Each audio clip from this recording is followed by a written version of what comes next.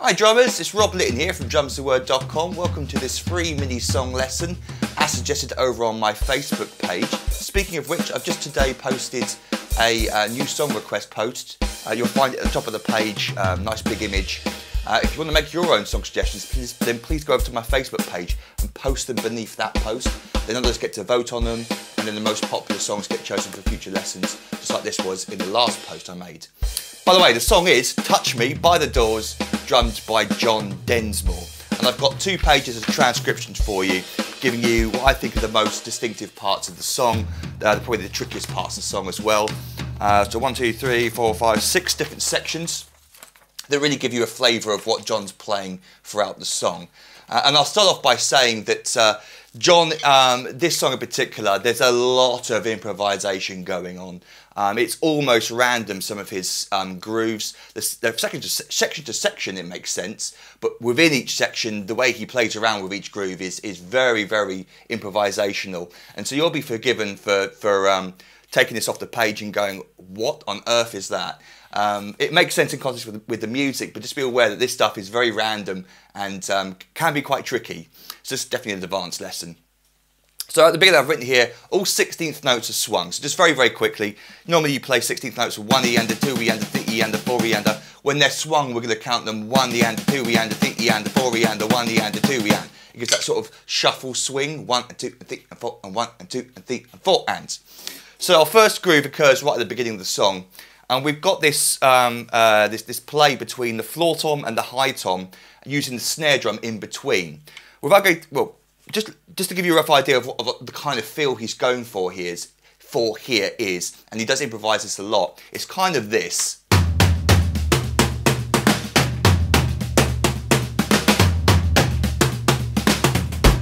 That kind of feel, but within that he's doing all kinds of improvisation, and the first 2 bars here give you an idea of how each section can be so different to each other. So the first bar, the 2-bar pattern for you, starts on the snare drum.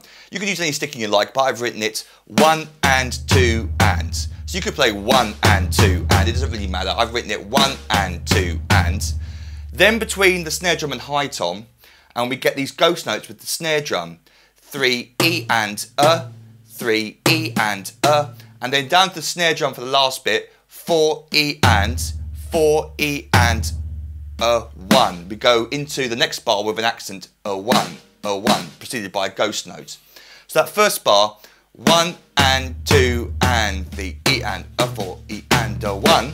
Into the second bar, 1 and 2 and. So it starts the same, 1 and 2 and a 3, but we come in there and 3 E and a 4 E and. The last bit, a 4 E and are all normal volume.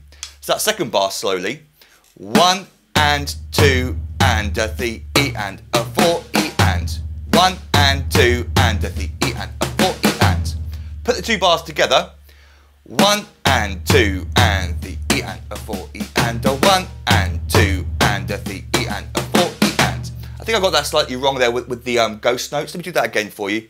1 and 2 and 3 E and a 4 E and a 1 and 2 and a 3 E and a 4 E and. So within that we've got so many different ghost note variations being placed different places. So when you're playing, and this is the last time I mentioned it, when you're playing on this song, feel free to improvise as well. Don't feel you have to learn these parts note for note. John certainly wouldn't play the same thing twice, and so you don't have to either. Anyway, let's hear those 2 bars played up to speed without me yakking over the top. Here we go.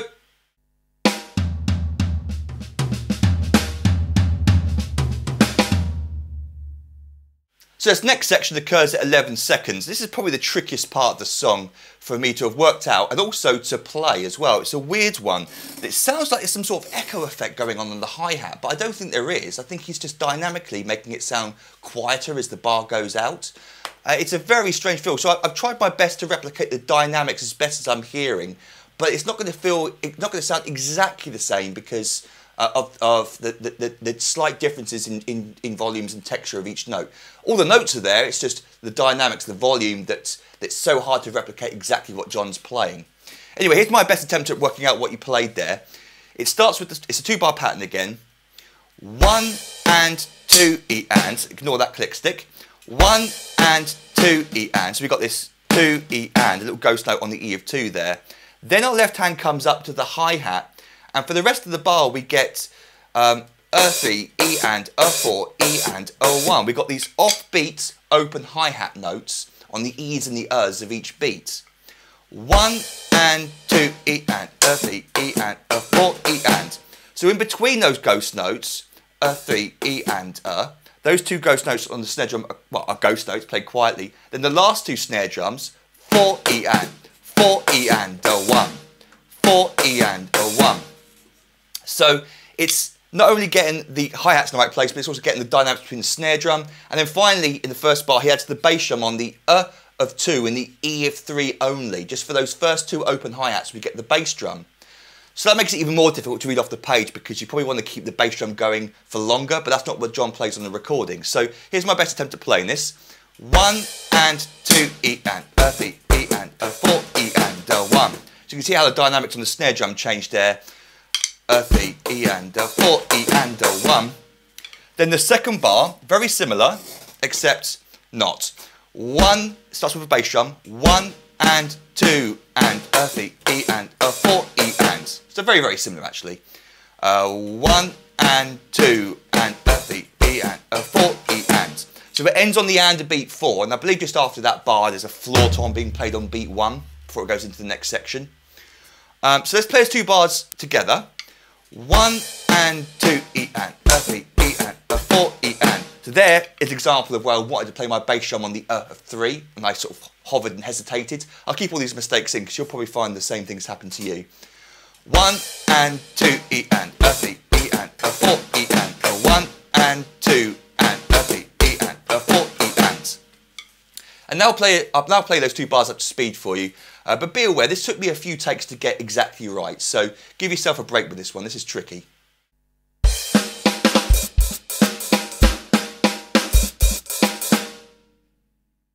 So then at 17 seconds we sort of go into the next, go into our chorus, and it's this 4-bar structure that John sort of plays every time before going into it. It's so the first bar we get 1 and a 2 and. Those snaring crashes come with the bass drum as well. 1, a 2 and. Then we skip over beat 3 and we get this 3 E and a 4 E and. Now you could play it left, right, left, right, left, right, but you have to come over yourself a bit. So I find leading with your right hand makes it easy to go around the drums. 3 E and a 4 E and. You can use whatever sticking you like. 1 E and a 2 and 3 E and a 4 E and. You can really hear the swung 16th notes in that one. Then he goes into 1 bar of ride cymbal, where I think he's just playing quarter notes up here and putting the bass drums in between the snare drums. 1 and 2 and 3 and 4 and.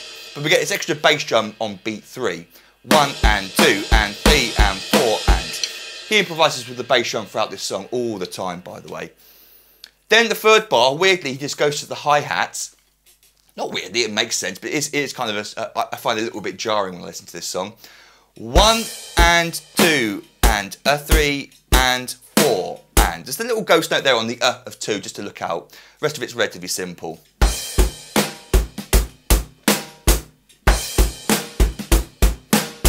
The hi-hat continues into the 4th bar. 1 and 2 and then that's going to lead us into 3 E and a 4 E and a.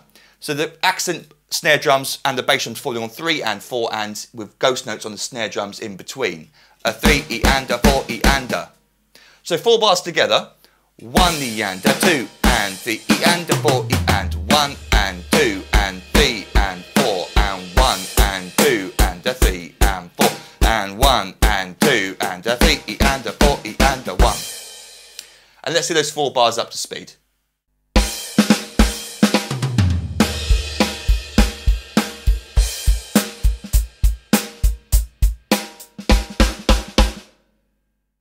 So then at 26 seconds we get our first band stab section where the drums and the keyboard are playing together in unison. Basically John's playing 8th notes up on the ride cymbal and his left hand is doing all the snare drum work. So we get this pattern that sort of goes from the downbeat to the upbeat and then back again over the 2 bars. So we get 1 and 2 and a 3 E and a 4 and. A little bit of left hand work there at the tempo required. 1 and 2 and a 3 E and a 4 and. 1 and 2 Second bar, very similar, but starts with the bass drum and snare drum.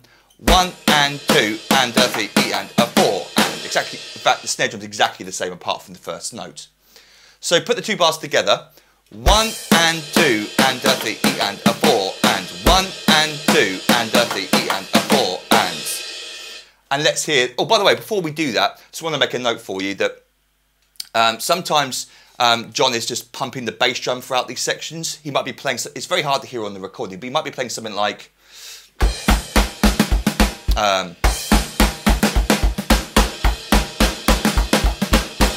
So if you want to have the bass drum pump underneath it on all the eighth notes, make sure it's quiet, because that's what you don't hear on the recording. It's very, very subtle and quiet. It's like a jazz technique where you're just sort of stepping the bass drum.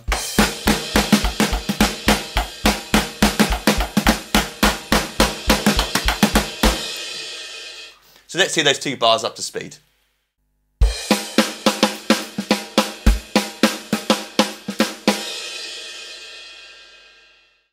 So then at 39 seconds, we get another section that gets repeated a couple of times in the song. It's a 4-bar structure, very similar to what we had previously on the first page. Starts with 1, a 2, and. So exactly the same rhythm, but this time we're not playing bass, snare, and crash together. Improvised differently. 1 E and a 2 and, but we still get that same drum fill. 3 E and a 4 E and. The second bar is exactly the same. 1, a 2 and 3 E and a 4 E and. It's the third bar that I wanted to include for this example to show you how it changes slightly. So the third bar, we get 1, 2 E and. It goes straight into the drum fill rather than 1, 2 and. It's 1, 2 E and. And you can play a 2 E and if you wanted to over here instead. It doesn't matter. He then repeats it for beat 3, 3, 4 E and. And then we get this last bar, the fourth bar on the ride cymbal. 1 and 2 and a 3 E and a 4 and. So you can hear there how we just played the bass drum on 3 and 4 and nowhere else. So it really is, like I said earlier on, the bass drum is very much improvised throughout this song. 1 and 2 and a 3 E and a 4 and. So the 4 bars slowly. 1, a 2 and 3 E and a 4 E and. 1, a 2 and 3 E and a 4 E and. 1, a 2 E and 3, a 4 E and. 1 and 2 and a 3 E and a 4 and up to speed.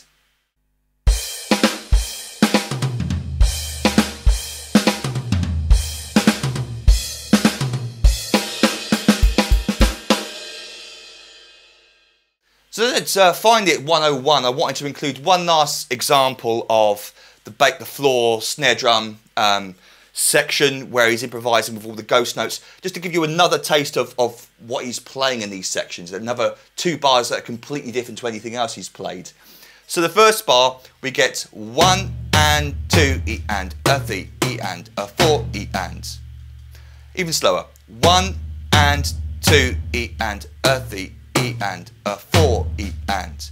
4 E and feels weird. I want to play 4 E ands, but it's 4 E ands. Just a little 4 E and. Well, 4 E ands. Which, I don't know, it just feels weird for me. I just want to play that ands accented coming from the floor tom, because you're coming over and it just naturally keeps that momentum going, makes it a louder note, I guess. Then the second bar, 1 and 2 E and a 3 E and a 4 and. And I've written it right, left, but I just play 4 and if you wanted to, doesn't matter. 1 and 2 E and a 3 E and a 4 and. So let's put the 2 bars together. 1 and 2 E and a 3 E and a 4 E and. That's a bit dynamically rubbish. 1 and 2, 1 and 2 E and a 3 E and a 4 E and. 1 and 2 E and a 3 E and a 4 and. And let's hear those 2 bars up to speed.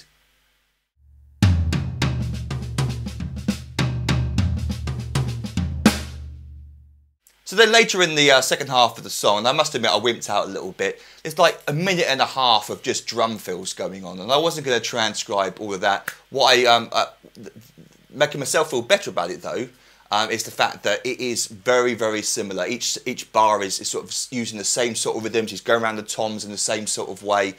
I wouldn't really call it a drum solo. I call it just a set of drum fills. It doesn't feel like a drum solo because it's part of the song, but it is nuts. It's a lot of improvisation.